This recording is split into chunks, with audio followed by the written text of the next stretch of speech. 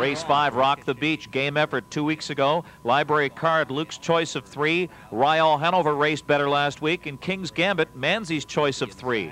Rock the Beach gapped off the gate slightly, but still comes out racing in 4th. Giant Defense, 3 deep on the outside into 5th. Ricochet, Hanover Racing 6. Rock the Beach underway early for Donald Dancer from 4th. Further back 7th is Southwind Comet. King's Gambit is on the outside 8th. 9th is Carl Hanover. And Philco's Laughing the Trailer. The opening quarter 27-3.